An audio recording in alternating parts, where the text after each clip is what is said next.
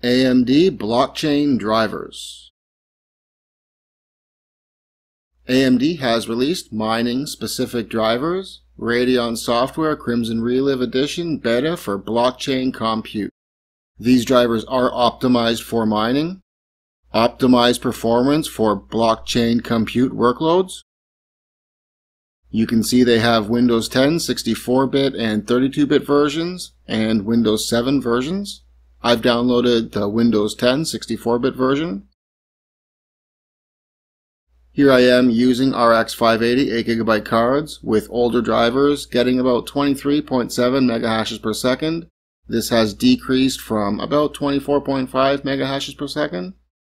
Now before I install the new drivers, I have to uninstall the old drivers. I use DDU, Device Driver Uninstaller, to do that. I'll put a link in the description and make sure that you use DDU to uninstall your drivers completely before installing the new drivers. Now I'm installing the new blockchain compute drivers. And you can see that my hash rate has increased to over 24 megahashes per second.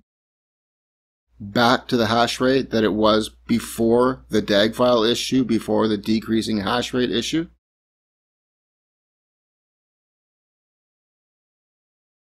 Here you can see the same GPUs mining with a slight memory overclock to 2200 MHz.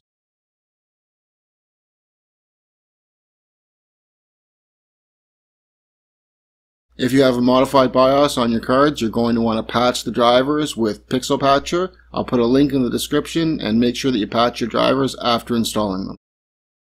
Here you can see one 470 that has been modded. It's getting over 27 megahashes per second, back to what it used to be before the DAG file decreasing hash rate issue. So I hope you liked the video, I hope it helped, and thanks for watching.